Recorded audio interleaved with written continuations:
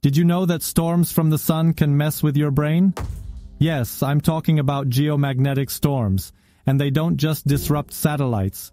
They might even make you feel tired, weak, or emotionally off. Let's dive into this fascinating connection between space weather and your brain. So first, what are geomagnetic storms? These happen when the sun releases a massive burst of charged particles during events like solar flares. These particles collide with Earth's magnetic field, causing a disturbance. It's like shaking a snow globe, but instead of snowflakes, it's magnetic energy rippling through our planet's systems. Now here's where it gets wild. Scientists have found that geomagnetic storms might influence the human brain. The nervous system, especially the brain, is super sensitive to changes in the environment, including magnetic fields. This study focused on how brain activity changes during strong geomagnetic storms.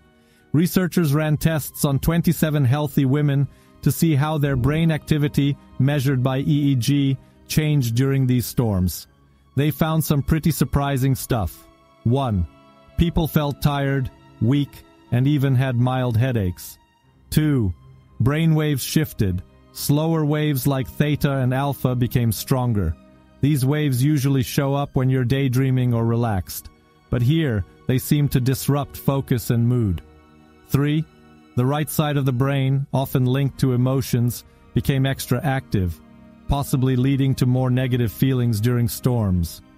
So, why is this happening?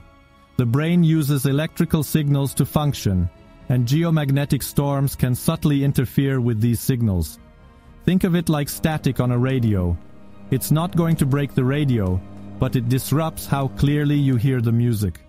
The scientists also noted that the hypothalamus, the brain area responsible for balancing hormones and emotions, might be affected too.